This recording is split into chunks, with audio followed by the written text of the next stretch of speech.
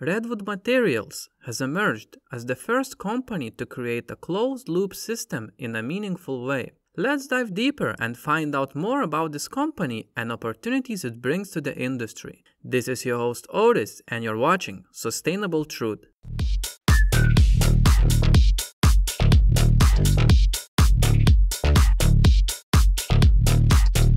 So let's do a quick recap of what Redwood Materials is and what they do. Redwood Materials is not a publicly traded company yet, but there are possibilities for the future. J.B. Straubel, a co-founder of Tesla, he stepped down from executive roles in Tesla in 2019 after 15 years on the job at the highest levels. So he is clearly very involved in Tesla and has contributed a lot. He started Redwood Materials with the mission to build a circular supply chain to power a sustainable world and accelerate the reduction of fossil fuels. This focus is critical to the future of transportation and electrical grid. JB can clearly see where the industry is heading, with tens of billions of dollars being invested in battery manufacturing as we speak. Everybody is desperate to produce batteries, but nobody is talking about end of life. That's where Redwood Materials come in. They are focused on providing a full recycling cycle so that the recycled material would not be only half-ready or useful only for refineries, etc. They are doing a closed-loop system so that when batteries come in, they get recycled to a point where the materials recovered are ready to be used by cell manufacturers straight away. That means materials will be locally sourced for the producers. It will reduce the need of mining, overseas shipping, etc. Eventually, it will be a self-sustaining system. Of course, that is a very long-term prospect. As for the foreseeable future, we need to mine much more to meet the demand. But nonetheless, I believe it's very important to create this closed-loop system so we are self-sufficient.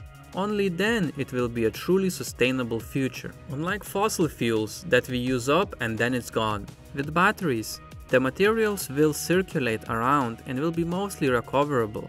We will need only little mining if the fleet and storage will be expanding further. Redwood Materials currently process about 8 to 10 gigawatt hours of material already this year. That's enough to make over 130,000 Tesla 75 kilowatt battery packs. So they are expanding this quite rapidly. Also, as the EV industry grows, recycling will have to grow at the same rate as manufacturing, be it with the lag of 10 to 15 years or so, depends on the average battery life. So basically, as the years go by, this will become a humongous sized industry, and JB is looking really long term and is positioning himself in that space. I personally think this is a huge opportunity for the future, as early pioneers of this industry will cement themselves in the lead. So by the time competition will cop on, they will be years ahead. Same as happened with Tesla.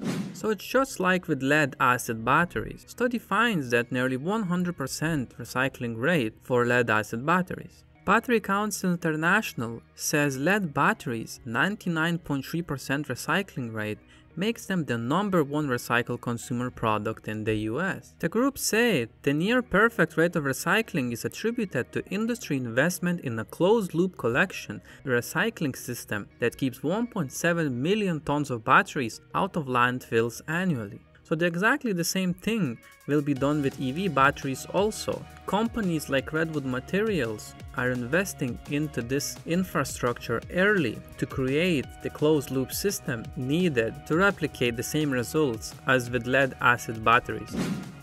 Guys, thank you so much for watching until the end. If you enjoy, hit like and subscribe. It helps YouTube promote this content. I want to provide value to as many as I can, so this helps a lot. Any thoughts or feedback would be much appreciated in the comments below. Thanks again, and I'll see you on the next one.